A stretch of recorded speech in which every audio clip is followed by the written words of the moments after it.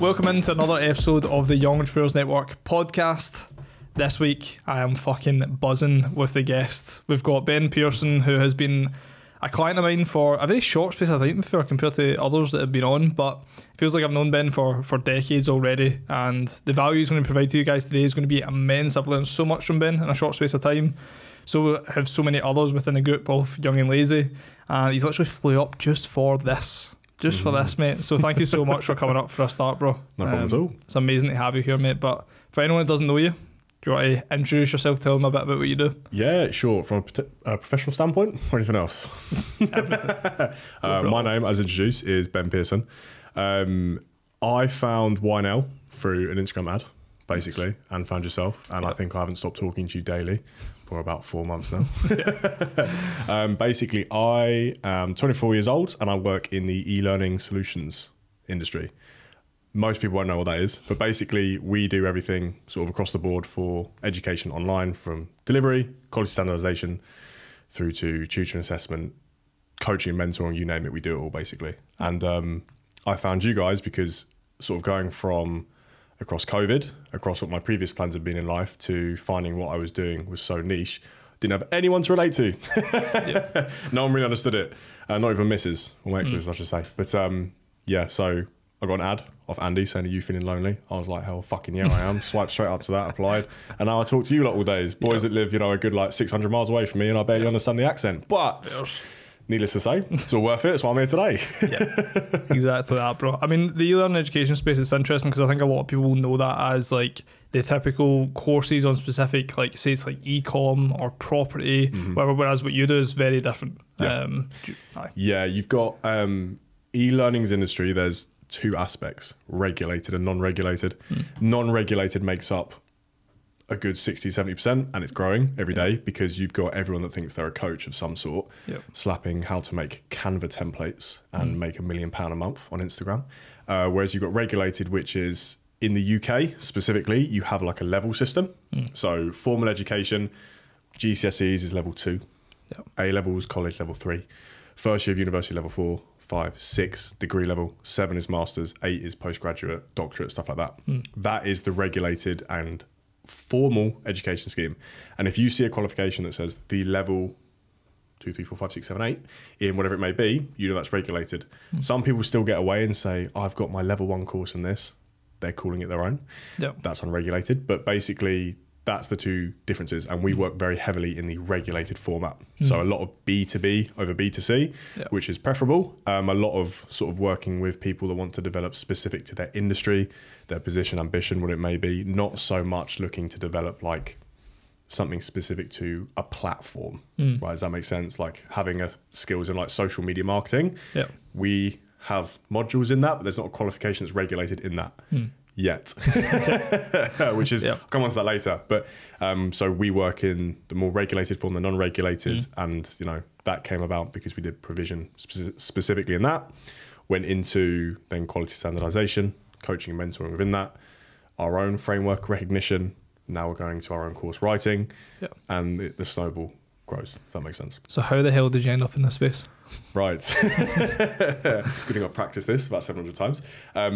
So I got into this a lot by chance, a lot by network and position, but also a lot of just pure like 8-hour weeks, I've told you before.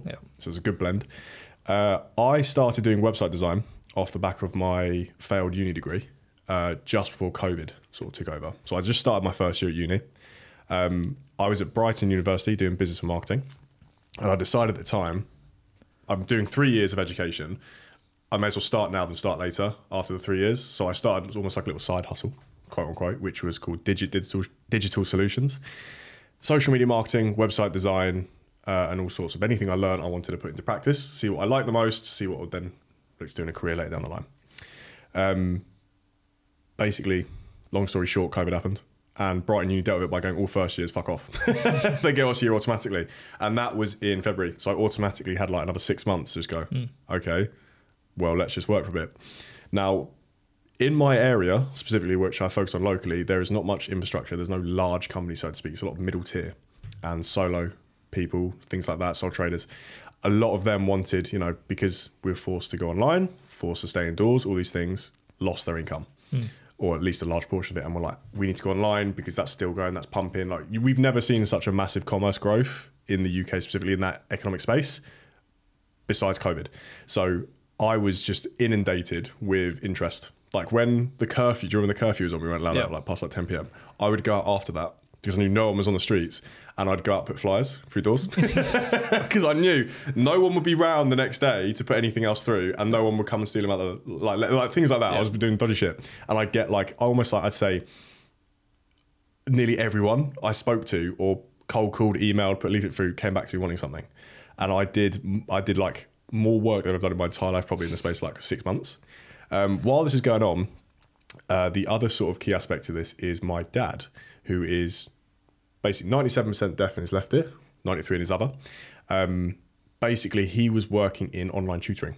So he's been a college tutor his entire life, works in education. He was a nurse before that. Basically lost his job when I was about 16 because of his hearing. Just lost his hearing due to nerve degeneration. He went into online tutoring, internal verification, college standardization for the company that I now own. I basically took one look at what he was doing and thought that is incredibly lucrative. And also I'm in a position now where I can give back to everything he's given me.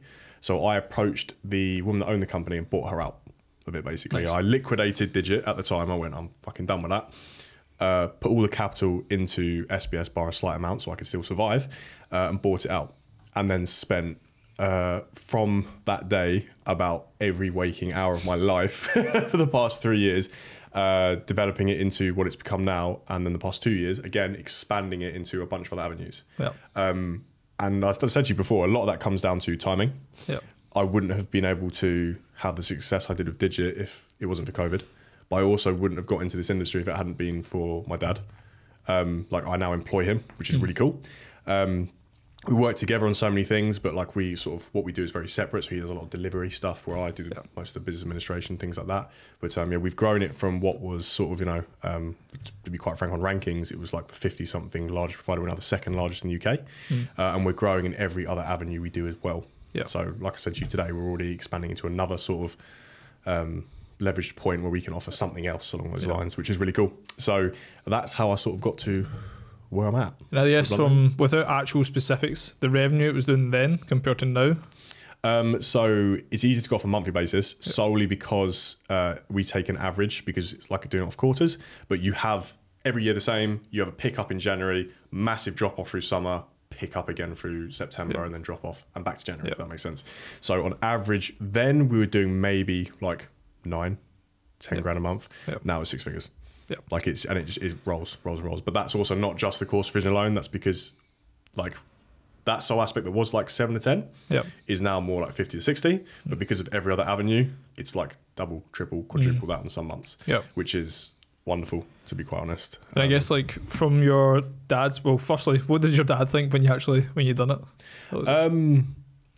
Well, he actually unintentionally gave me the idea anyway, because he said like, I'm looking at these costs, I'm seeing the course coming, man, she must be making a lot of money off this. Like I'm only getting paid this amount of it. And I was thinking like lucrative, like this, like that model, I want it.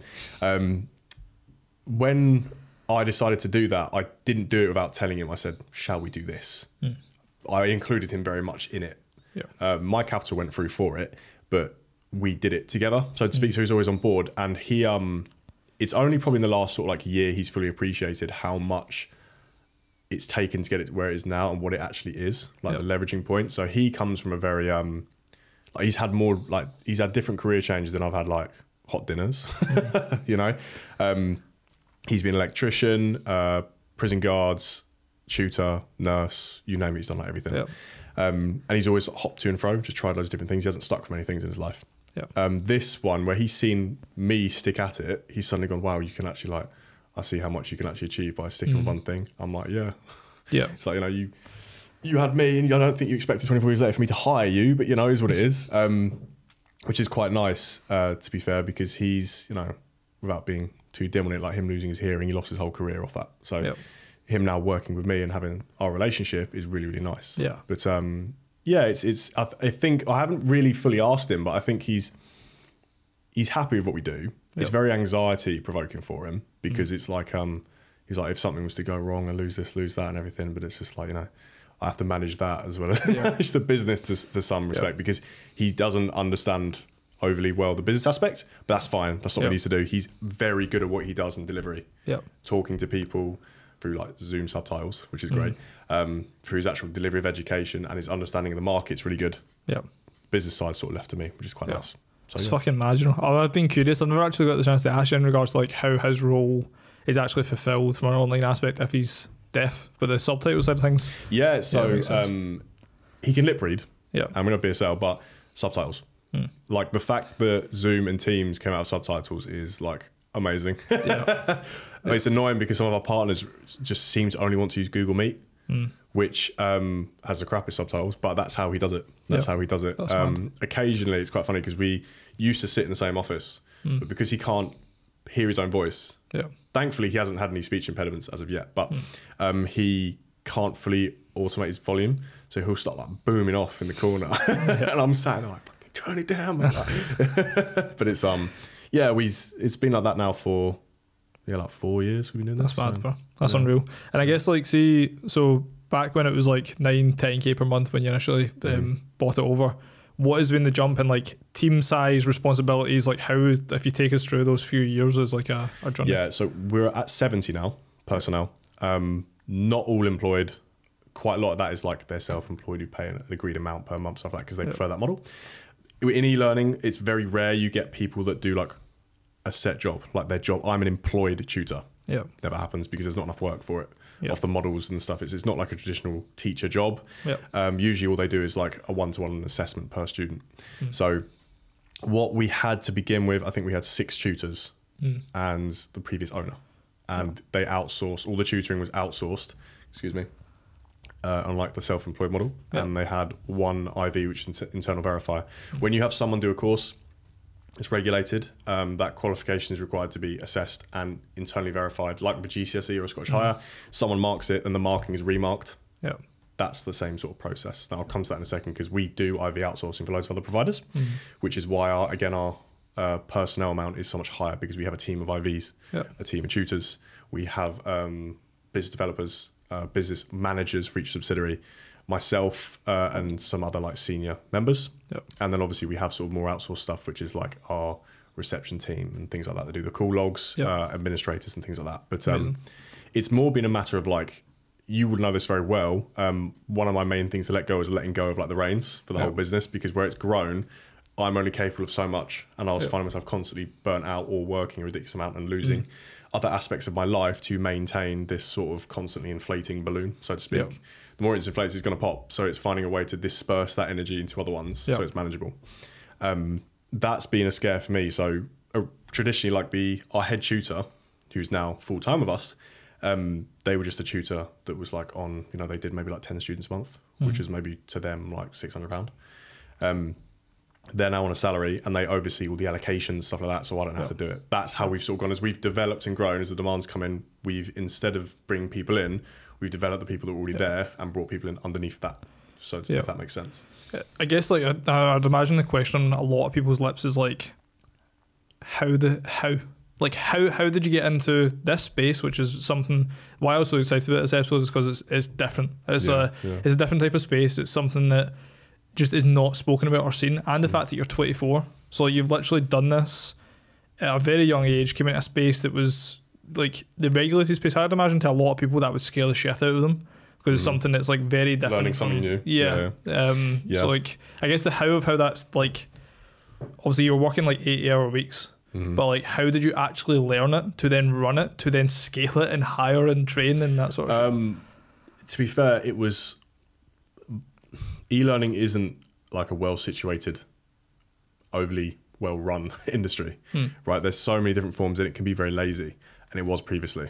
That's what I took on. It was a very lazy setup. It was very much like, oh, you've paid, here's a course, off you go. That's the only interaction you had. And that's what we did do for the beginning, and I thought, this is shit. I wouldn't pay for this, so how can I expect anyone else to? I have a high standard, but like, that was awful. I remember saying, I was like, this is not what we want to give. This is not it. So ended up basically like stripping it back and thinking, if I looked at it from a consumer point of view, as well as someone that works in the industry, as well as someone that owns and takes money out of the industry. Where is the medium? What's the middle ground? Now, learning that industry, because it was so basic to begin with, there wasn't actually much to learn. It was jumping through the hoops of the partners and regulatory bodies. Yeah, fine, that's just the administration of the task and the thing itself. But it was actually, right, how can I, because it's still very fresh, make it my own? How do I want to control it? The ongoing joke with the couple of people that know what I'm doing is like, I almost have like control of the industry, because I will create aspects within our delivery that are then taken on by the frameworks and they expect it from other providers. I've done consulting for the CMI, which is the Chartered Management Institute, in their quality assurance aspect, and put rules in place, not directly from me, but I've said to them, you should put these rules in place. They've then applied back on me, if that makes sense. I've got that much of influence there, which is really cool. But that's come because I've got into the industry at the right time, put bluntly. But at the same time, I had this conversation with a good mate of mine who's wanted to do something along the lines entrepreneurially for a long time. He's never done it, but he's always said to me, like, I can't think of anything. There's like, everything's already done. Yes, probably. There's, 7 billion of us on the planet. Everything probably will have been thought of at least once, but it's taking it out. So we spoke about it earlier. It's deviating from the norm of how it's done, adapting into a different manner. You're going to get something that works. It's like why Amazon was so successful to begin with, because it took a bookstore online. That's the only change it made. And then it adapted as it went and diversified effectively, which is something we'll touch on later. But simply taking something and thinking, how would I make it the best from every aspect to make it a winning product that benefits all, was crucial, and it's how it got us to where we are today. And I've applied that mentality when we've changed across all the different subtopics of what we do. Which I fucking loved, mate, because it's like, I remember I had this conversation not too long ago recently with, went over for dinner with Reese and Jack, who we've touched on a couple of times, the team at YNL, and we took one of our, like, Jack and Reese's old, like, one of the friends we went to school with.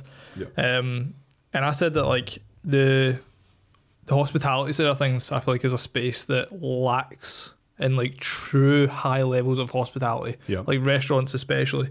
And I said, like, I'd 100% in the future, I'm going to own a restaurant, probably a steak restaurant. I fucking love steak, mate. I'd probably love a steak restaurant. And one of the lads we were with, he was like, that's so saturated, man. And I'm like, but that's exactly why I'd want to do it. That's the perfect thing to go into. Saturated markets, like people look at, oh, it's too saturated.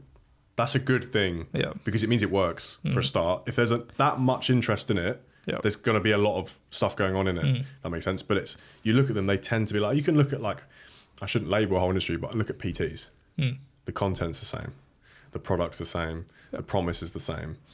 There's nothing, like, what now makes you go for one over the other is what makes them different. It's how they deviate from the norm. It's like, you want to open a steak restaurant, amazing, do it. But how are you going to do it differently? How are you going to beat the current model? How are you going to adapt it to win? It's like you might just decide to only do Wagyu. And you do a million different takes on it, and it's not just getting a fucking 8-ounce ribeye down the road. Like, that's boring. Someone goes, oh, they do loads of different types of Wagyu and loads of different sauces. Oh, that's different. I'm going to go there instead. It's that same sort of take. I took Rhea out, my missus, to like a burger place on Friday. And we went there solely because it's a smokehouse. Smoked burgers, not grilled. That's class. And it was rammed because it's different, but it's the same product effectively, just slightly adapted. That's how I would always, if I do anything from now on, which I will, there's so many other things I want to do, it's just doing it differently. It's just doing it differently. But also when you get into industry, you also recognize that a lot of them are the same because it's easier to do that than to be different and try. It's scary to try something new. Everyone's scared of change. Everyone's scared to do something new. So taking something that works and potentially adapting it, you can fail. That's also fine because you learn what didn't work, so how you can try differently next time and take a different path. But people are too scared to make that jump. It's like, don't break what already works. I disagree with that statement, but that's, the society's mentality, isn't it? Where did you develop like the confidence to be willing to break the things that are previously working and go into it?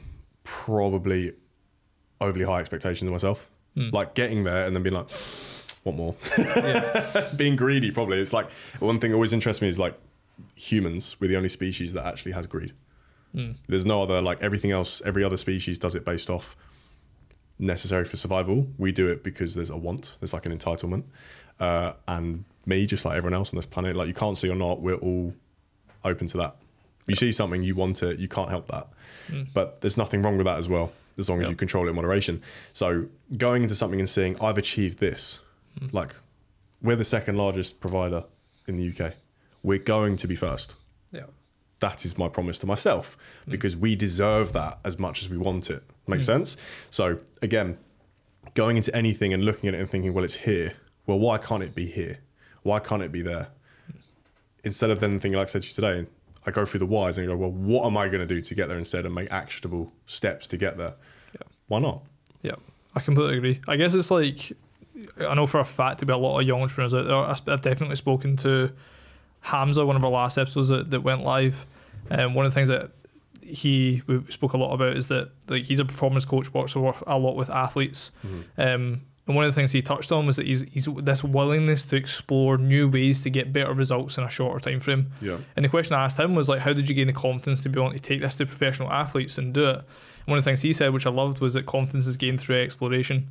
And it's like through exploring things and exploring different avenues and getting the feedback that you need. So for example, for me, I said to you, like, this is the first time in 2-3 years I've been able to bench dumbbell bench press for like over 30 kilograms without my shoulder feeling like it's going to fucking be obliterated. That came through one simple piece of feedback from Hamza in regards to, as you're dumbbell pressing down, rotate your hands in and then back up and straight and just see how it feels. Done it, mate. Not had a fucking problem since. Yep.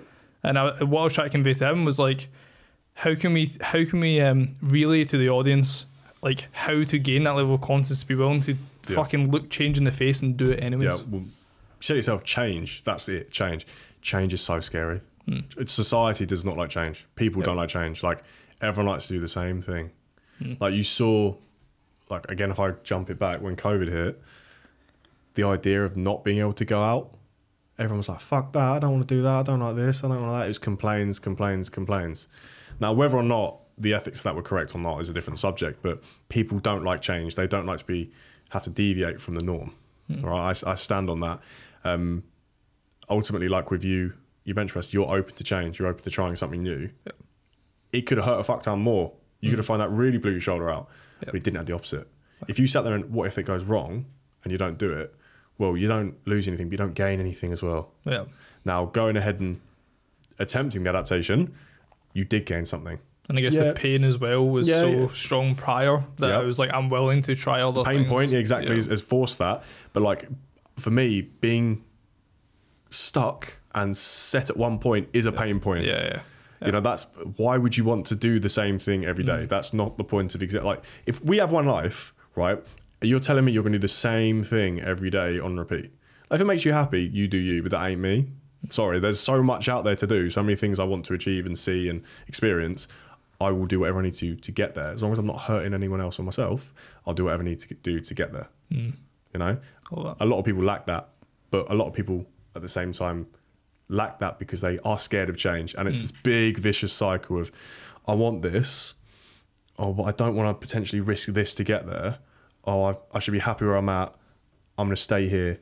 I want this. And it's a big cycle of just, you know, I want a letdown and background, if that makes sense. You see it every day. I've heard that so many times. See it every day. It's incredible. It's like part of, it's why I started like with wanting to do my coaching thing, is because so many people commit to 100% into something just to maintain it and then wonder why they burn out. It's because you're getting no tangible results that are worth the effort because you're not pushing where the energy should be best placed. It's like you have a finite amount of energy throughout the day, throughout your life, really. There's only so much you can give. Do it into things that are going to benefit you equally. Linear progression across the board. If I focus all my time into work like I did, 8 hours into a week, I lost my relationship. I was to tell that. I lost my relationship, right? I put on a shit ton of weight. My relationship with my family deteriorated. Relationship with my mates deteriorated. But I had a fat bank account at the end of it. Is that worth it? That's where it's working out what is right. I made a change effectively, but I sacrificed a load of things to achieve that change because I wanted the bank account. Now I look at it and think, well, I could have actually achieved that, but I could have maintained these things as well. I put 100% of my energy into that, wondered why everything else crashed. It's like everything in life, if you think of like all your pillars, they're all like gauges. It's a matter. I think you mentioned to me before, I think potentially Stephen Bartlett said, he's got like an analogy of buckets and you like top up all the buckets continuously. That's the same thing with gauges. It's keeping them in the green. Don't redline something to let everything else drop off effectively. That's sort of want to go into coaching. It's a mentality. It's like a philosophy now, but I put down a lot of where I'm at and the healthy level of my life and how I'm able to manage things to that touching of everything, growing it all together, making small changes and adaptations when necessary to advance them to where I want them to be. Less so balls to the walls on one aspect, potentially fucking it up, but in the process ruining everything else because I'm not bothering with any of it. Make sense? Yeah. I guess it's like there's going to be so many people maybe that can relate heavily to the flatlining of one said element. I think anyone that goes into like entrepreneurship, even myself, mate, like when I first went into like the streaming world, it was like 250 days in a row, 5 to 10 hours a day, majority the first 5 months 10 hours plus per day. Nobody seen me.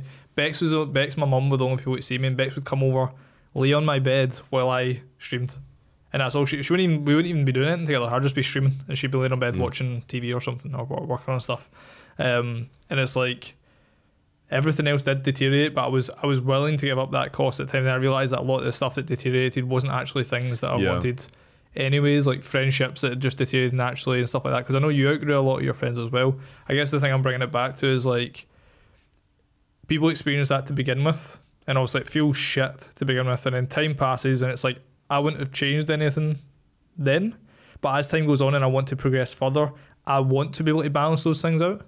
I want to make sure that I'm still going gym. I want to make sure my relationships are thriving, and I also want to make sure that my fucking business is flying forward. But it's like how would I balance that? I mean, that attitude of like balls to the walls exposes everything else effectively, because it's like you're not shielding it anymore with your energy. So like you're right. I mean, a lot of the friendships I lost, I'm not sad about that. The relationship I lost, I'm not sad about that, because they weren't there to understand what I was doing. All the things that I have saved and kept from doing like 8-hour weeks and giving all my time and all my weekends to something that no one else really understood, they all came back to me because they meant something. So it was a test and trial at the same time. So it's, it can have its pros from doing things like that, but at the same time, if you know, and it's where you should be in my opinion, everyone should know the things they value, the things that give them just as much as, take from them, if that makes sense. There should be a 50-50 balance. It's a principle of relationship, right? So in all these different aspects of life, you should be giving just as much as you take, and you need to know where you're at within that. Therefore, when you do expose yourself and you give maybe a bit too much, you know that you're fucking up because you're not feeling you're getting anything from them anymore. Like you're not giving, you're aware of that. It's like being aware of the balance needed for all of them. Like I didn't know I was coming or going in a lot of my relationships, like when I was like 21. I was in the same friendship group that I was in because we all got lumped together in the same math set in like year 7, and we stayed together for 5 years. Do you know what I mean? But it's like now I look back and I go, I didn't give any effort to any of them, but they didn't give any effort to me. I've maintained 1 out of 7 of those mates now, and it's like, but I'm not upset about that because it's shown me that I didn't give the energy. I was giving energy previously to something that didn't give anything back. So I've learned from that. But that was a change that happened because I put so much time into this. That made sense. And again, change is not a negative thing. I'm now, from going back into things I care about, which is like my fitness and CrossFit, business with you guys, as well as obviously different aspects like my hobbies and things like that. My network now and my friends, the level of value is incredible. Like the amount I receive and the amount I feel happy to give is far outweighs anything I've ever had before. I love every single one of the people I interact with on a day-to-day basis. I have so much time for them, so much energy, and I will fly to Scotland to be on a podcast with one of them. Do you see my point? It's that sort of mentality. Whereas before, I didn't really understand the dynamics. I didn't know if I was coming or going, and it took doing something where I threw myself, head first, commit to something, for that to be exposed and shown. I love that, mate. I like the way that you explained it, because I think even just you saying everyone knows what they value, you instantly made me reflect on what I valued then and what I value now, and how fucking wildly different that is. Like those friendships, those people, those things that I was doing, the pain of all of those things and not doing anything with my life far outweighed the, like, I was getting no value from those things. I was only getting pain, which then made me want to flatline in business to then get out, thinking that's the solution to getting out of it. When I think like it ended up being the solution, but it wasn't the solution I thought it was going to be. I got the friends, I got the amazing relationship, started like gym, other things, started to find other things that I valued. And I think that's where like the way you explained that's outstanding, mate, because it's, as time goes on, people start to realise once if they end up, they flatline the business right at the very beginning, and then they've got somewhere, like you said, they're starting to make a good bit of money, they start to realise there's other things that they really value and want to do. Yeah. I mean, you'll also, the things you value when you go into, if you throw yourself headfirst into something, if you know what you value, you'll recognise that you're undervaluing them. You're not giving them the energy they require. Yep. I mean, maybe due to immaturity of my age, but I feel like I've almost had frontal lobe development since about 12 years old. So I remember being in that and being aware, like, I haven't spoken to my boys in ages. And being like, well, I haven't spoken to them, but they haven't spoken to me. Yep. I was like, all right.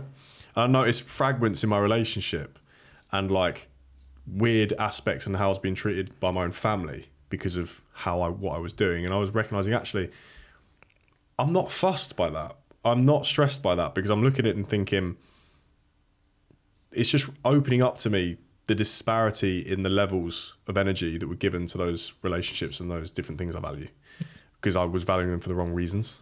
Like, I was with my friends, I was with them for the wrong reasons still. There was no mutual interest apart from the fact that we'd known each other. It was just comfort. Yeah. Right. And it's like, the better the devil you know than one you don't. So you'd rather stay in something uncomfortable for the sake of, something that's not beneficial for the sake of comfort, than to take yourself out of the comfort zone and get something that's even better. Right. Same my relationship, same with some of my family relationships. Right. The dynamics were all wrong because I just valued them for the wrong reasons. And I was exposed again by going headfirst into something else. I guess for someone like sitting in that limbo just now, what would be your advice to them? Don't be scared to fully analyze and strip back every single thing you perceive to value in your life. Look at it from your own perspective of what you give, compare that to what you take, and then look at it from an outside perspective. What would you tell someone you care about in that position to do about that situation? The amount of time, it's so much easier. If you say to me, Ben, I'm having this issue, I can sit here with a non-biased mentality and go, no, I think that's okay, or fuck that off. It's stupid. Yeah. Whereas when you're emotionally attached to it, it's very hard to do that, to detach. It's like a couple of friends of mine have gone through breakups recently, and it's like, from an outside perspective, I always try my hardest to be rational, unemotional, and have no bias. But sometimes when it's that bad, I'm like, listen, the fact it's getting me annoyed should be enough of a sign for you to realise it's that shit. Yeah. But because they're attached to it, I said that quote, it's better the devil you know than the devil you don't. Someone would rather sit in an unhealthy relationship than jump out of their comfort zone, which is the unhealthy relationship, sadly, to try something new for fear of change. Again, revolving back to being alone, all these things. Honestly, my piece of advice is just to give it a fucking go. Strip it back and actually see where the value is in it. Yeah. And I guess like for you, like making like all of those shifts yourself, obviously it's led to you now also going to speak about the diversification side of things at some point, but you took the leap in all these different aspects. And I remember at the last Q1 strategy day, you were the only person in the room to score personal and business life 10 out of 10. And do you feel like all the things that you're touching on just now is what has played a role in both of those things? 100%. That mentality. I made a shift in probably about January, February time. Yeah. 10 out of 10 obviously is as good as it could be. Yeah. Right? 5 is bang on average. 1 is like it's the worst it's ever been. 10 out of 10 because I've never seen so much improvement and internal fulfillment in my entire life. Yeah. That's across friendships, relationships, professional life and personal life. All of it has just been mind-blowing the past quarter, 4 months, 5 months if not. But that's because I've made those necessary changes by pushing out the comfort zone, being open to it, trying new things, even if they were quote-unquote failures. Nothing is technically a failure because you learn from them as well. It's all meant that for me, I'm like just moving it at 10-10 constantly. Like life feels worth living every day, which is amazing. Like to wake up every morning and be excited for the day, even though it could be a day of just sitting doing an invoice like all day long. That's fine to me because it's something I value, because it's going to help me to achieve X, which is something I want, while also having all these aspects of my life which are amazing and high value. Yeah. Like it's, not to, I don't want to be arrogant or anything like that, but it's like I'm very happy with the life I lead. I could have no money in my bank account, I'd be so happy with it because I have the healthiest relationships possible with the things I value. That is so key. So key, instead of having one thing I flog to death and identify as, while everything else suffers, that's built on a foundation that's weak, if that makes sense. Yeah, I guess it's like, got me thinking as well, from an aspect of people maybe sitting there just now feeling like, I don't feel that way. I don't wake up every morning and feel fucking buzzed at the thought process of moving forward. When I think about the times where I've had the biggest, like being at that 10-10 environment, it's because I'm so clear on the vision, the things I value, the people I'm around. And it's like, it's weird because if somebody was to ask me, how did you get there? I wouldn't even know necessarily what to say or like how it actually be possible. What would be your thoughts if someone was to ask your question feeling that way? It's very difficult to, like, society tries to have you break everything down into compartments. It's very difficult to get your subconscious to do that. Consciously, we can all do it. Like right now, I'm in a podcast with you. It doesn't matter what's happening on the street outside, what's happening at home, what Mrs. is up to. It doesn't matter. But my subconscious can't tell the difference. And my emotions can't tell the difference. So you need to build a basis of all the things that your subconscious values in life, have healthy relationships with them, feel confident in them, to then feel confident in life itself. Because they're all pillars, right? You have a weak foundation, you can't stand up on it. You can't reach higher. You can't continue to climb. It's all going to collapse underneath you.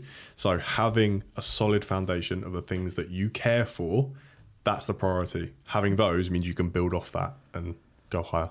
Look at what you've got going on, strip it back, and go again. Yeah. It's pretty simple. I guess it's like, for me, I always used to wonder how like people that were millionaires, billionaires, whatever it was, would be like on a yacht for like 3 months. And then they would, through the clarity they'd gain through just doing something peaceful or what they want to enjoy or spending time with the people that they want to spend time with, they would gain so much clarity on one decision, pull that lever, and then boom, all this fucking money would come out and their business would scale. And it's like, I never ever understood that. But now as time goes on, I truly understand how that's even fucking possible. Like how those things even happen. Because when you're, see that 0 to 10K per month mark, you're so deep in the fucking trenches, mate. You're doing everything yourself. You couldn't even fathom, how could I go on holiday for a few days, never mind a few months, or never mind a few weeks? Like, how's that even possible? I mean, like you said at 0 to 10, it's like, I'll stress again, the money the business was making when I took over stopped the moment the old manager left, the old owner left, because they did all the work. So I came in, filled those shoes, and it was like, what can I, because it's taken like starting from fresh. I was like, I need to maintain what they were doing. I need to figure out how to do that, because there was no handover. She was like, oh, I'm fucking off. I'm like, oh, sick. It was very much learning how to do it quickly, going through that. It's like that 8-hour weeks, because it was like 0 to 10, we got there. But the effort it took to get to that 10 was like mind boggling. And now it's like, because we've learned what we've learned and we've scaled to where we've scaled, that 10 is like, that's Wednesday's target. You know, that's how things scale and move. But I get it 100%. Like, being in those trenches is an awful place to be, but it's so necessary. And again, that carries across to everything in life. You have to start from zero with everything, every relationship. Like you mentioned, the millionaires, billionaires, they've got there by having a solid foundation. You know, by having a system that backs them as much as they back to have support. Like, when you feel solid in something, when you feel confident in something, if you back yourself to the hilt, your confidence is going to be rife and you're going to perform your best. So you need to be like that across the board if you want to succeed generally in life. You look at these millionaires, billionaires, they're not people that don't have other qualities to them.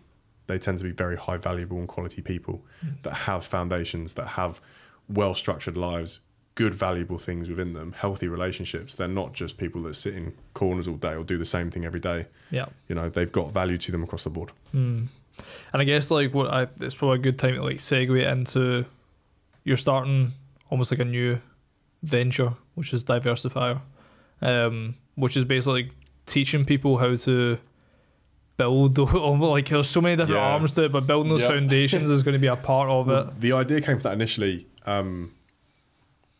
for brand diversification.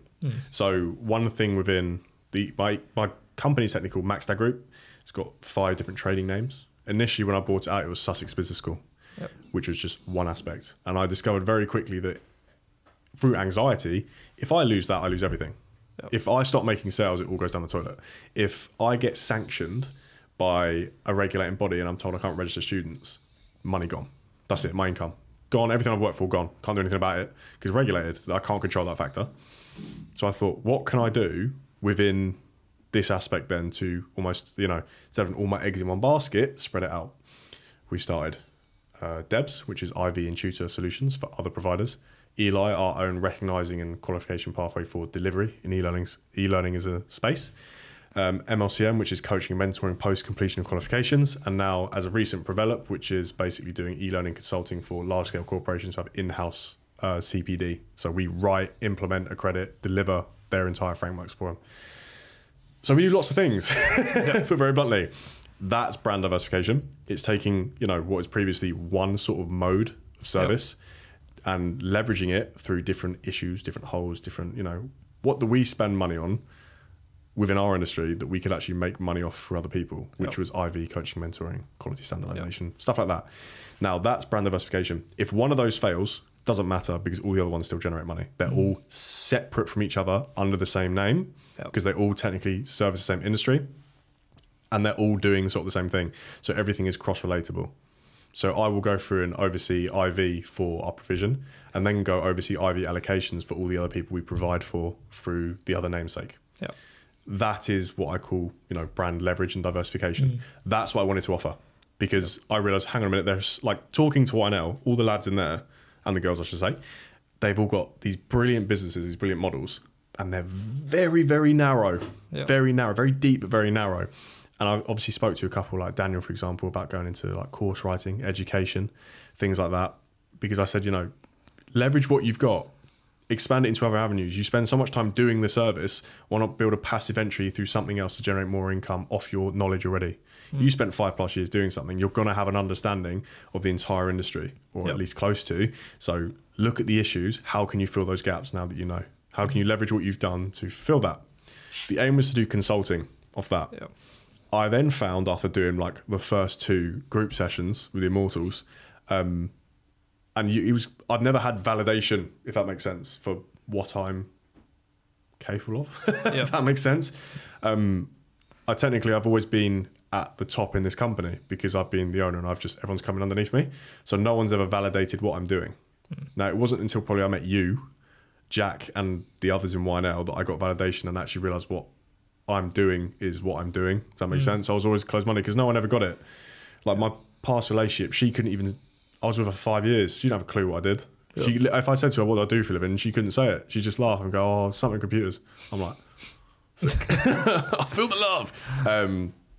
But now it's like, after doing those group calls and talking to the boys and having those like-minded people, I got validation for what not only I do as a business, but also the value I bring.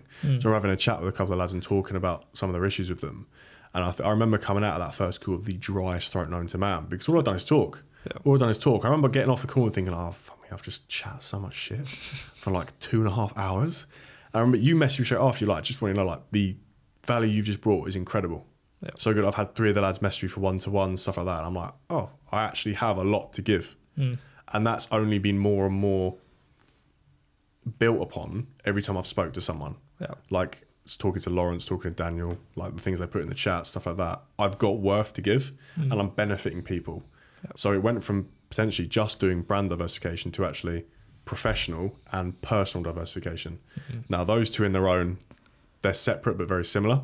The whole way I look at it is like, if I go into an organization and they want diversification within their subset, first of all, I've got to look at, is their team capable of it in their professional skills? So professional diversification, looking at your skill. If you're a graphic designer, you do graphic design. Okay, have you considered animation, 4D modeling, rendering, even going through to digital arts and things like that, like illustration? Have you considered these different sub-modes of your actual skill? Develop, it's like CPD, right? So again, going into professional consulting, diversification consulting, do the professional team have the diversification to support the company diversification? First of all, do the individuals that need the professional diversification have enough personal diversification to support those changes? And it revolves right back to the basis of what we've been talking about today, having a solid enough foundation where they're diverse across all the things and aspects in their life, balanced and high valued to support changes within different niches of their lives. We obviously, chatting to Daniel, we had about 2 calls talk about these things. We sat on the call for ages. And then in the 3rd call, called him up. He was like, yeah, I broke up with my missus. I'm like, okay, we all good? He's like, yeah, I just talk with you and everything. I just realized it's not right. It's not right. I've been hanging on to something that isn't necessary. And he said, it's enabled me to do this and do this and do this and do this. And I realized now I've been hanging on to loads of things within business and non-business that are irrelevant and only holding me down. And like you said, I remember him saying to me, he was like you said about the foundation metaphor, I had a weak foundation because I was clinging to things that were unhealthy to me. And in actual fact now, I can just leverage off them and build to be stronger. And I was like, that's exactly it. He sorted his personal diversification to be healthier, to be happier. And then he can go professionally, then build up his business a bit more. And it's like that. You're providing the foundation for growth across the board. That makes sense. Man. Yeah, so those 3 subsettings is things I want to go into doing. So consulting a business, coaching and mentoring for the other 2, but it's basically like almost a supporting role with a bit of an education pathway and how to achieve balance, so to speak, and diversification across your life, pretty much. And how are you planning on teaching people this stuff? So, I don't have much time. That's why we're here on a Sunday. I don't have much time, but it's a matter of I'd like to do coaching if possible, but also in an education sort of method, if that makes sense. So online course, ironic as well, that's what I already do, but I'm aware that people want to talk and gain value. Like I have value to give, so I'll do that. But I think there's a lot to be learned from. A lot of people can read and learn, but I don't want to be specific to just that. So it'll be in content forms as well as social media, e-learning specifically online through like LearnDash, things like that, but going through coaching and mentoring as well on one-to-one basis. Amazing, mate. Fucking love it. That's the plan. Yeah, I think people, I mean, how far are we in? Like 45 minutes to like 50 minutes. I'm pretty sure people can already feel the type of value that you can provide, mate, and how much people can learn from you. Because I think, I said it to you before we came on, man, like I think there's going to be a lot of people listening to this. It's going to be like, I want to consume more of what you bring to the table. And I think the thing that I've been most, that I admire mostly about yourself is that these philosophies, these things that you're building up at the age of 24, albeit you don't look 24, which was fucking about. You don't look 24. I'm telling Jack that on my discovery call and he was like, fuck off. Yeah, I'm 24. Yeah, I think not only how you look, but I think it also comes down to like the conviction you've got behind what you put forward. You believe very much in what it is. Yeah, to be dead honest, I spent probably the first 23 years of my life caring way too much what everyone else thought. I'd be scared to like get less than like 50 likes on Instagram, that sort of vibe, like very vain, very over aware of what everyone else thought. And now I'm at a point where I'm like, why should my fear of other people's opinions get in the way of me doing what I want to do? Yep. So fuck that, I'm just going to do it, but very bluntly. Yeah. So I will post whatever I want, I will share whatever I want, I will say whatever I want, I will do whatever I want, because I know what I'm doing is in my best interest for others. If you don't like that, you don't have to pay attention. There's 7 billion people on this planet. One person's probably going to like what I'm doing. If it's not you, I don't care. Put bluntly, go look at someone else. It's not for you. That's fine. I think I love what you said in regards to you've got pure intentions. So like, why would you ever defer away from like showcasing them and like doing it? And those intentions don't have to be validated by anyone but myself because they're for me. Yeah. A lot of people struggle with that. Yeah. 100%. Do things for yourself, not for others. But you know, Instagram, society, social media makes it seem like you should do it for others. For, you know, clout chasing effectively. But when you realize that that is worthless and you can achieve things giving you internal gratification without needing anyone else to say anything, you're onto a fucking winner. A winner. And I think as well, see, when you're able to say like, my intentions were pure, my like, I done that with, say like for example, there's a disagreement of some sort, and it's like you knowing that you did have their best interests at heart, and albeit it maybe didn't come across the way that you wanted it to, or maybe there's like some sort of disagreement at play. So many people will do something with super pure intentions. I've seen it a lot with like members that will come through YNL, and it's like the previous experience at different networks, at different groups, has then resulted in, you know, fucking some horrible arguments or things that come up, right? And then as a result of that, see that those pure intentions, they will start to almost like suppress themselves as individuals. They'll start to suppress who they really are. They'll start to not do really nice things for other people. They'll start to always feel like, oh, if I do that nice thing, this other bad thing's just going to happen all the time. And it's like, see, when you fucking do amazing things for the right people, man, holy shit, bro. It's like this never ending given spectrum that just... It's just a circle of positive energy. Yeah. That's all it is. I mean, there are an unfortunate amount of people out there that like to take more than they give. Yeah. That's okay, because there's two sides to that. Ideally, people aren't like that, but they are. But for someone that is on the receiving end of that in a negative fashion, it's understanding that that's okay. It just is a learning path that I don't want to deal with that person again, or I don't want to be in that environment again, or I am aware of what to look out for next time. It's not a matter of kicking off. Like everything that comes in life, like I view the world as grey, and I apply a black or white mentality to everything that comes in because I'm in control of how I respond to everything. If I come and do this podcast with you and you decide to not post it, I'm not going to get upset. I'm not going to get upset because at the end of the day, I don't know why you've chosen to do that, and I don't care because it's your choice. I can't change that, right?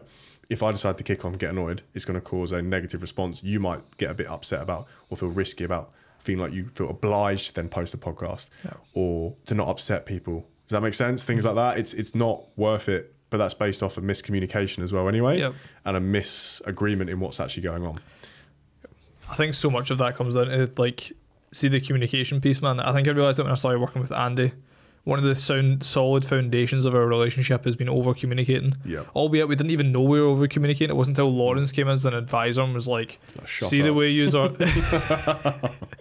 he was like, the way you are communicating is fucking immense for staying on the same page.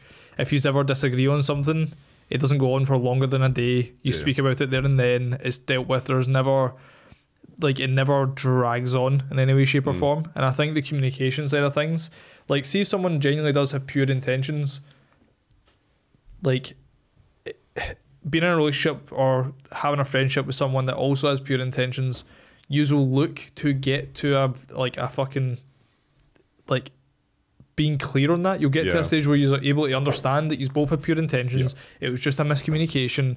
Let's fucking move forward from here. Whereas, see, when you have super pure intentions, you do something for somebody else, they don't have pure intentions, they make you feel like shit for what you've done, they take it the wrong way, and then it just comes back to you just feeling like absolute shit.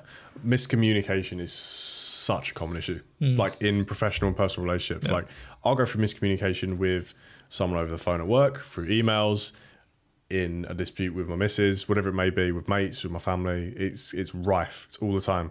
But it's how you choose to go about amending it, or maybe not even amending it, correcting it. Like, if it's you know, Rhea and I, for example, if we get into a tiff over a message, we'll talk about it over the phone. Because we're not about to send a message to each other that gets misinterpreted and it causes either of us more emotional damage than it's worth. So we'll talk on the phone. But both parties have to be aware of that, if that makes sense. And when you are aware of that, you appreciate that most issues are actually down to miscommunication. There was never any issue in the first place. It was just miscommunication.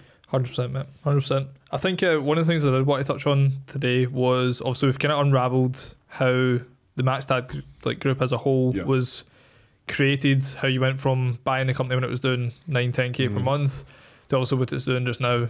When it comes to unraveling that journey, it's something that people can take value from and apply, very much so, but sometimes it can feel hard to extract the exact areas because it's right at the you went from 8-9k down to 0 back up to 100k and you're trying to distill all the pieces that were actual key determinators. With Diversify, you are starting from scratch from now. So what is your plan to get it to, and where do you want to get it to, essentially? What I see for this, so with MaxTAD as it is, it exists, and it's almost, I shouldn't say, I'll touch wood, it's like foolproof, right?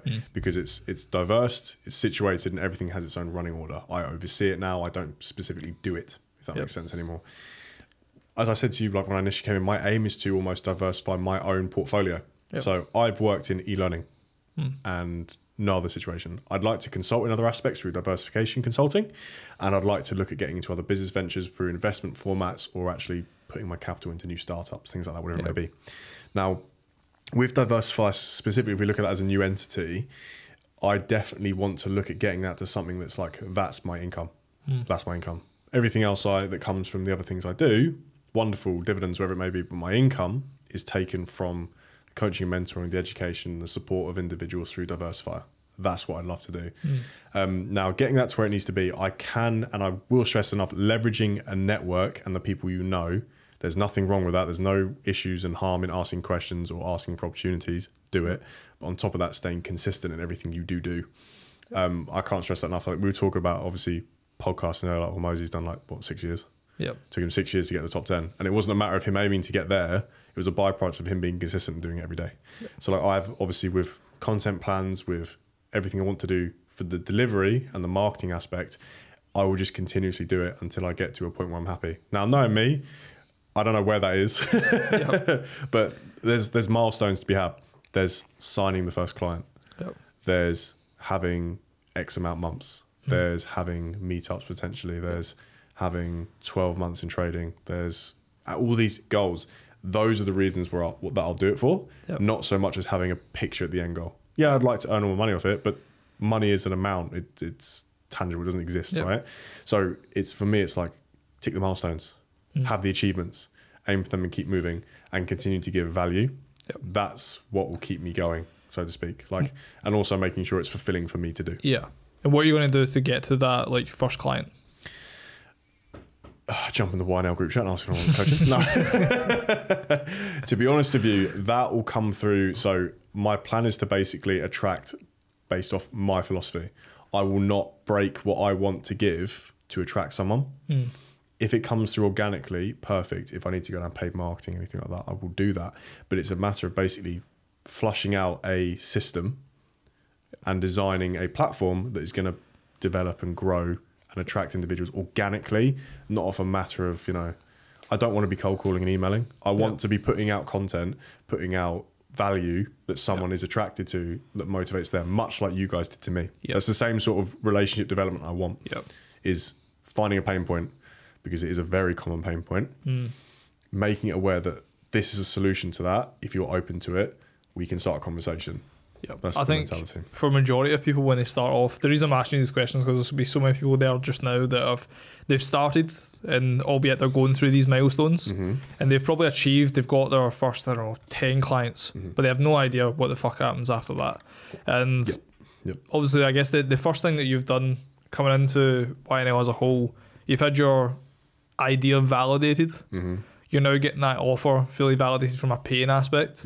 And when I say you've had your idea validated, you've already helped people. You've already helped Daniel. You've already helped other people within the group already.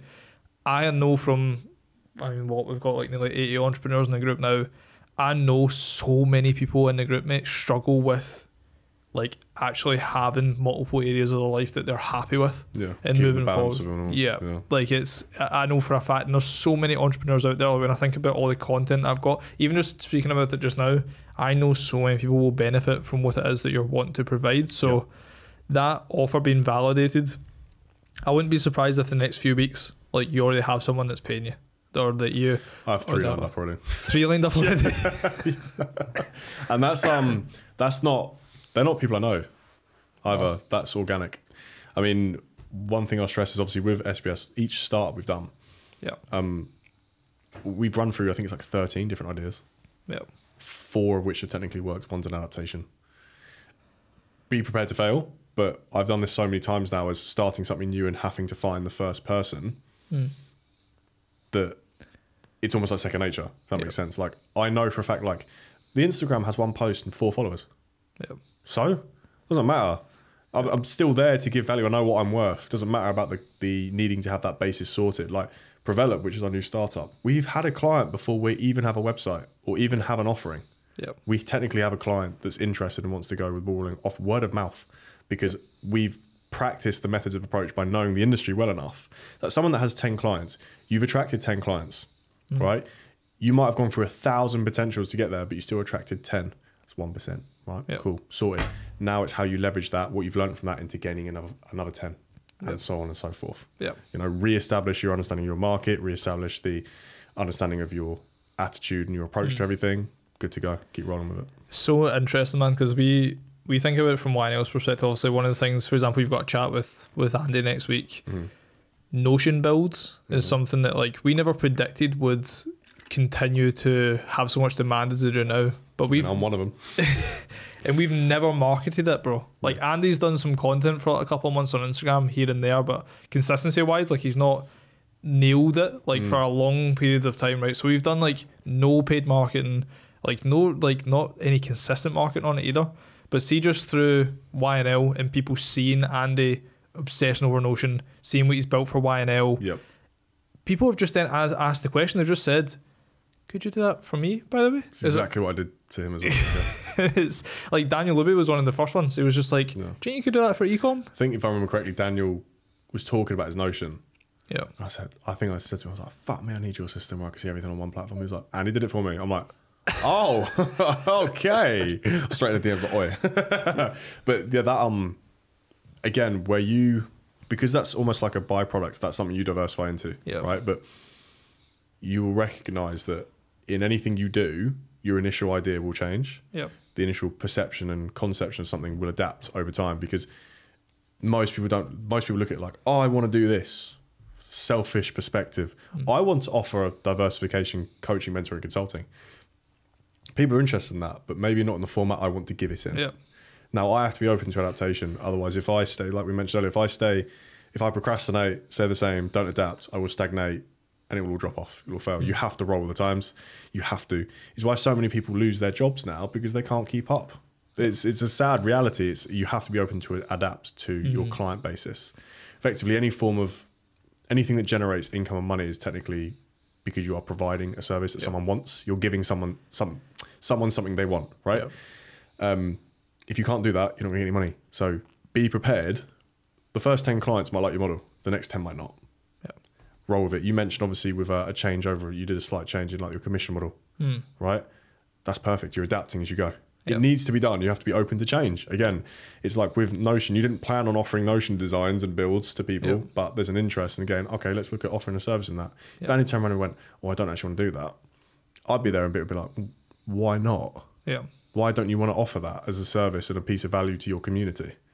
And you'd get other people do that as well. It's definitely not a problem, bro. I know it's not a problem. But say, for example, if you weren't open to that, if you weren't keen on that offering, like that's not what YNO is. We're not building systems. We're offering a group mentality, a network. Joe, it's so funny though. See, just like you saying that though, I'm laughing because it's like, Andy's like, give me all the builds. Yeah, that's literally it, bro. Of course he is. That is literally it. It's just like, as you said that, I was like, holy shit, imagine that was the case. Because I think for Andy, it's like, the first couple of builds that came through, he was like, just to be clear, I will work evenings on these. I will not dip into YNL time. I will fucking nail them. And I was like, Andy, what have you started doing in the evenings now? And he's like, mate, I'll put the TV on. I'll crack my feet up on the little, like, whatever it is. He's on the couch, essentially. He'll have the fucking... The poof. Yes. Yeah. He'll crack his feet up there. He'll have his dinner and he'll sit with the Mac and he'll just bang these Notion builds. And he fucking loves it. So just when you were saying that, I was laughing. What I did do, the fastest time I managed to get him to book in a call with me is when I said about Notion design. And we booked it in and he said, I'll send you through like a look through later in the week. An hour later, that came through. And I was literally, I was driving down to Cornwall, I was like, fuck me, like, I was like, oh, that's so quick. Proposal, everything within an hour. I'm like, he's keen, he loves it. Anyone that wants to try and get a call with Andy that's not in the network, message him about Notion. Just hit his Instagram DMs. Yeah, just Notion ? And he'll just, his mouth will open slightly, like, deep breath. Oh, man. I guess eyes wide.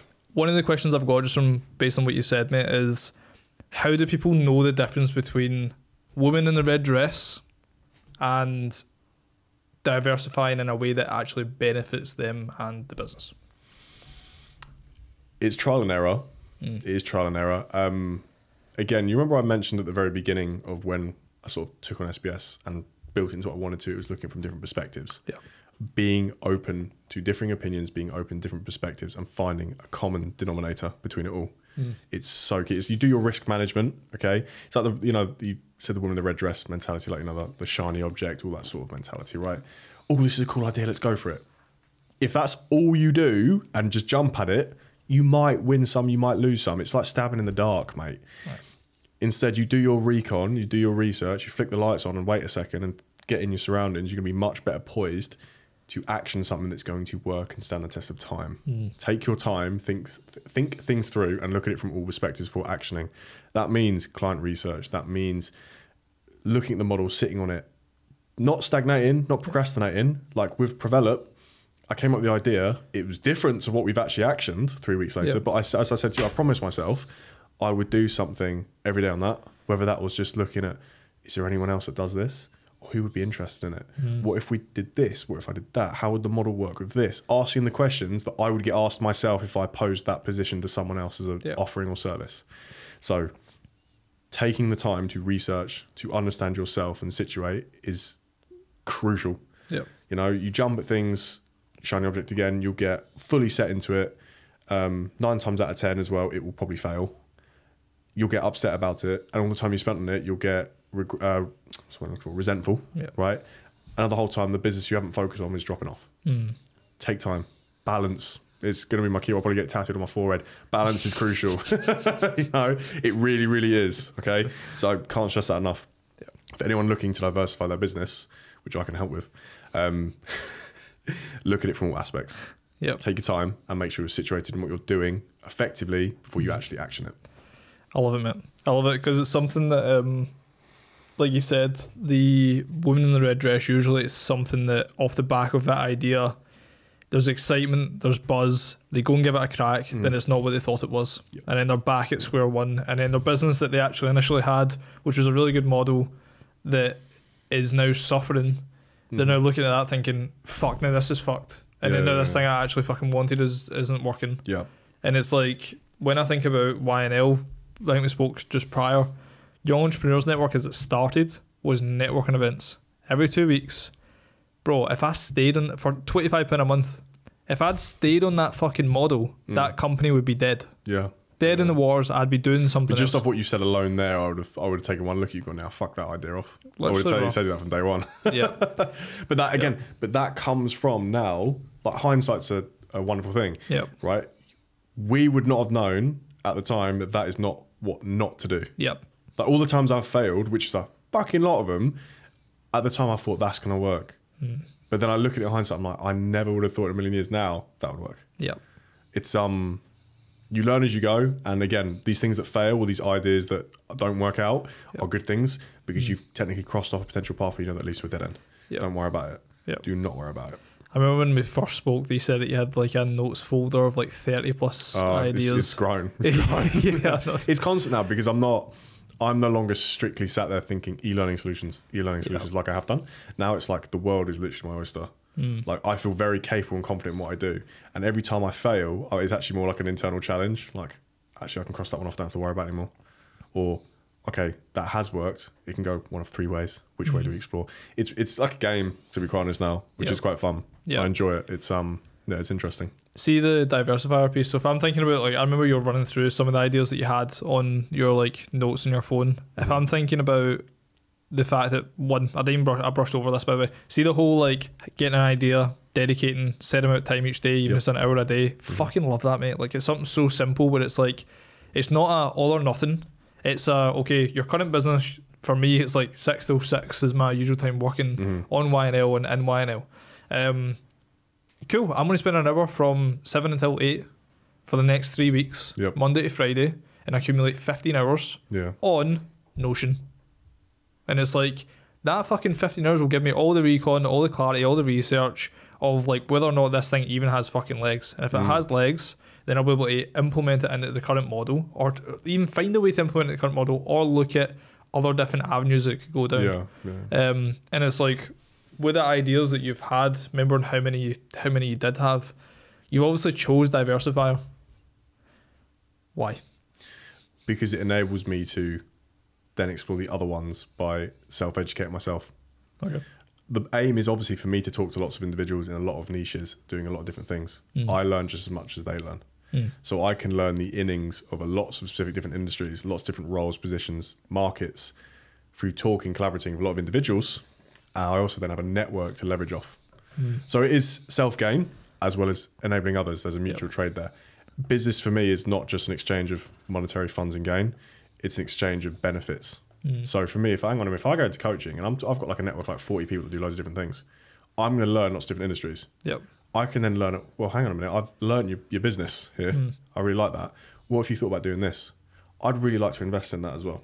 It's opening up doors and opportunities for me as well as them, which is really cool. So it's like ticking off all of them at once. I'm like, there's so many things I want to do. This lets me do it all subtly. I mean, like one of the things, speaking on that topic of like, when you start YNL, just to jump back a little bit. Obviously, I'm starting a podcast effectively as well. Diversify will have its own podcast as well. That's the plan. But nothing special podcast. Now, we filmed a whole season. Binned them all. Because it didn't work. Didn't work. I was sat there editing them. I was thinking like, this isn't achieving what I thought I wanted to achieve. Keyword, what I thought I wanted to achieve. Key aspect there. I look at it now and I'm like, this isn't the outcome I want. Initially, it's not having the impact I thought it would. Let's change it. We filmed 3 episodes in a new system now. It's doing exactly what I want it to do. Don't be scared or disheartened if it doesn't work out first time. Like, hindsight again is a wonderful thing. Jumping back, the aim of what I was trying to achieve with the podcast then, it wasn't it. Like, I wasn't fully set on it as well. My vision wasn't 100%. Yeah. So therefore I went into it wishy-washy. I didn't do any practice runs. I didn't try it all. I'm so glad I did now. Now I go into it now. I'm like, this is exactly what I want to achieve. Yeah. You know, it's learning from the mistakes, if that makes sense. So 100%, I just want to touch on that quickly. Couldn't agree more, mate. I think with the diversifier piece, it's interesting because what you're actually talking through just now is the side quest of value that I didn't actually realise I was going to get through running YNL. Yeah. Where having Yeah.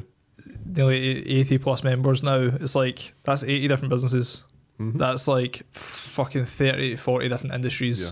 There's then all these little, like, you've got marketing as an industry, but then you've got influencer marketing, you've got paid ads, you've got SEO, you've got all these different subcategories. That's like going to the Q1 meet was fun because it was talking to some people like a lad that makes custom football boots in his shed and has just shot 500,000 followers on Instagram off it and does it for Premier League players. I'm like, that's a thing. That's a thing. Like, I would have been so close-minded to that after like talking to Blair, for example, in development and stuff like that. I said to him, I'm interested in going into that at some point because the area I'm in is very underdeveloped. He said, fuck off residential, go straight into commercial. And he explained the reasons why. And I was like, we said we'd have a call. We never did. I should probably chase that, to be fair. But just the things he was educating me in like a 10-minute chat from like every third word I could understand of his accent, bless him. I was sat there like, I've got access to this understanding for people that have almost done the groundwork for me. Yeah. Like, he's gone through the 5 years and the prior experience for his family. He understands that. He's done the hard work, which he's open to passing on to me. And I'll give it back in whatever format I can. That's the power of a network, and that's the power of having like-minded individuals in different niches and the value you can gain from them and they can give you. Do you think it's crazy that, like, say someone random was just to message Blair and just be like, can I have half an hour of your time for you to teach me everything about property? He would be like, what the fuck? Like, no. Like, not necessarily not for free, but it's like, if you don't know anyone, you don't, like, it's why would I just take all my time at my busy schedule to hop on it and give time? Whereas, like you said, when back to the initial point we made, pure intentions, you're there to want to fucking build amazing relationships, but you're also there to want to give and like help. I mean, that's the thing. Him and I reached a point. We sat there after doing one of the group session bits, and we got to know each other. I was like, so what do you do? I do this. What do you do? I do this. And I was like, oh, I'm interested in doing that sort of thing. Would you recommend this? And he said, no, I'd recommend you do this. He said, well, actually, I'm considering about doing this. What would you think on that? And it was an exchange of value. It was something to give and take from each side. And that's been facilitated by YNL, which is lovely. But that is, again, like, never expect anything for free and never give anything for free, in my opinion. You know, like, you can give out tasters and things like that to gain attention. But the key word is you're still gaining from that to gain attention, to bring in a potential client. You know, that's why people do free webinars and seminars and things like that. You know, to gain a potential long-term client. Nothing is free, effectively. You're giving to gain always. There's always an exchange. Someone saying like, I want to sit down with you and just tell me everything you do. What do they gain from that? What do they gain from that? Like, someone comes to me and says, I want you to teach about diversification. I'm like, well, yeah, I can do that for X amount because there's a value in it. Like, I don't gain anything otherwise, and I'm just having to sell my time, which could be put in something else. I guess it comes back to as well, we spoke like in regards to people maybe just working like the stats, like standard jobs. They're given a lot of time for value, which is going to be like £15 an hour. Whereas it's like with the stuff that you value and the impact that you can have, especially if you're even just using Blair as an example, it's like if him and his dad have spent like his dad's multiple decades in property, to then Blair, who's learned all that from him, and then from the age of fucking 15, 16, been working with his dad closely in property, it's like there's a very clear fucking large amount of value that can be provided. 100%. And 100%.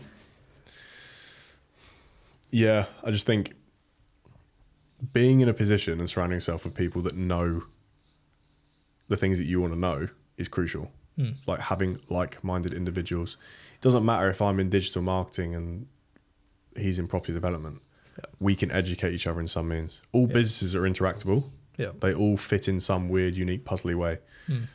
So those relationships can be made.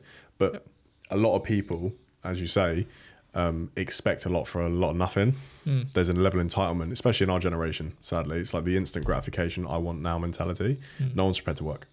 So when you have someone that sells their time from a 9 to 5 for £15 an hour, and they're upset as to why they've spent all their money on their rent, for example, well, your job, you agreed to be perceived at £15 per hour value. So why are you upset about that?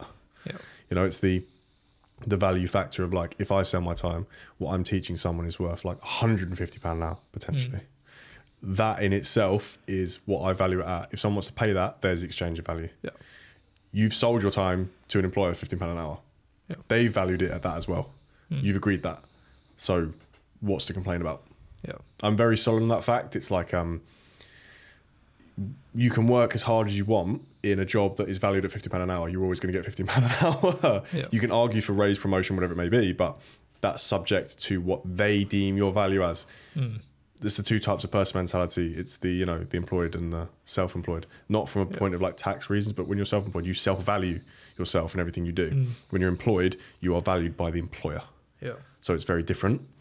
And with, again, today's generation, instant gratification, entitlement, stuff like that, it's a demand factor. It's like, I want this, I want this, I want this, but no preparation to work because they want it immediately. Yeah. Whereas when you're actually active and you think, well, I want this, I know it's going to take time, I'm going to put the effort in and gain the value from that, you reap the benefits.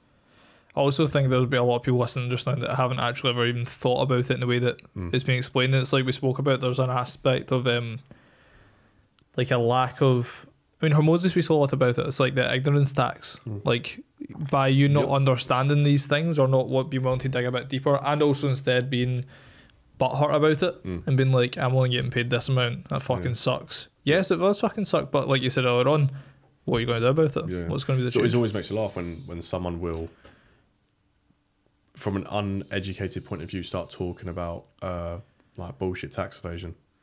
Like, this person's paying off tax, this person is self-employed, do this, they do that. It's like, you could do it too. It's not illegal. A lot of the wet methods, the things you're talking about, like being paid X and taking dividends isn't illegal. Like, it's smart taxation. Yeah, you don't like it because you can't do it because you haven't done anything to get yourself in a position to do that. Yeah. You'd rather do the easier method, which is what society wants you to do anyway. Yeah. I mean, I'm very, very blunt on that point. There's nothing wrong with working for someone else. There's nothing wrong from doing a 9 to 5. There's nothing wrong from working, like living to work. If that's what you want to do it. Just don't complain about it. You've chosen to do it. If your situation is that tough to where you can't get out of it, fair play. But you always have a choice. You always have a choice. Like, I chose to, obviously, sell my company, which is making me money. I could have just stayed on that. It would have lasted forever. But I just said that I took the risk and I chose to work 80 hours and not be paid for the first 6 months. Yeah. I chose to scale it. I chose to diversify. I chose to do this. I chose to join YNL. It's all my choices. Loads of them backfired. Some of them worked really well. Yeah. Worth it. A lot of people don't want to do that because they lose security and safety. Change factor again. Yeah. They don't have the basis of understanding or education or want to learn.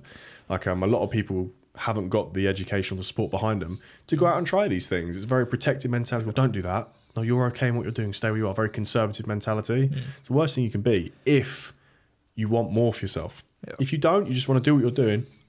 Brilliant. Crack on. Just don't complain. Yeah. Simple as that. I think it's like the control factor for me was initially like, when I'm thinking about entrepreneurship, it's like I'm in complete control of how much I earn, how much I work. And albeit to begin with, you don't feel like you're in control of either of those things in it. 100%. And it's a weird kind of paradox because to begin with, you don't feel like you're really in control. But as time goes on and like the business starts to scale and you start to properly learn and get the right things in place, you start to realize that like you are in control of those factors. And it's also, it's like we spoke about before, it's like, say we never hired Reese and instead I went and got a fucking Porsche Taycan, which is $1,000 a month. It's like, people would perceive me as more wealthy, have more dough, even though we're paying Reese obviously more than a fucking Porsche Taycan. It's like, that to us is going out and signing 5 YNL clients to get a Porsche Taycan. Yeah. Or it's going out and signing 2 Immortals clients, that's a Porsche Taycan. And it's like, I now have I'm going to put in an extra £200 in marketing spend to sign 5 more clients. Investment, and I'm going to be able to put in a bit more time to fucking spawn in 5 more clients that's going to pay for that thing. And it's like, I now have control and power. I remember the first time my old group of mates suddenly realised that I had like money. The first question was, what the fuck are you still driving a Polo? Yeah. And I was like, that is the mentality I don't need. Like, you don't have a fucking clue. So just shut it. Yep. Because I'm not going to sit here and explain as to, first of all, you don't understand what I'm doing. You don't take any time to. And second of all, I'm not going to bother trying to explain to someone that thinks that that's what I should do with my money. Personally, like, if you want to go buy a flashy car, do your thing. I did do it, ironically. I regret it, but I did do it. But trying to explain it to someone that doesn't understand it, but also gets upset of the situation they're in and does nothing about it, you are wasting your time. Don't bother with it. Surround yourself with people that want to understand you, that will support you, and are just as motivated as you are. Everyone else is, you know, they can do what they want. It's not a piece of me personally. I got time for people. Don't get me wrong. Loads of people I know are, you know, can be like that, but they're not in my circle. I'm like, oh, you're right, mate. That's about it. That's all they're gonna get. They don't need to know anything else, and they won't, because it's got no value to them, and what they have to give to me in return has the exact value of zero. So I'm not gonna bother with it. Completely agree, mate. Completely agree. It can be. I can come across quite harsh and cold with that one, but it needs to be done because you save your own peace with it. When you've got people, you know, effectively giving you shit for having achieved something and doing it in a way that they don't like. What gives them the right to tell you that, to have that opinion? It's like, you know, having money. People will have a go at you or be upset with you for having money and spending it. It doesn't fucking affect you. It's nothing. How I spend my money has nothing to do with you. So why are you pressed? Why are you pressed by it? And you can tell why that is. It's because they can't do it. Saving your piece is an important note, mate. I think that's, like you said, a couple of things that we touched on. It's like not being willing to give up something that's not so good for something that could be better because of the uncomfortable aspect of that. That I think that plays an important point. I think as well, it's like the impact of being surrounded by others that. Not necessarily. It's not that you want them to see the world the same way that you do. You want them to see the world a bit differently and help you educate you on that piece.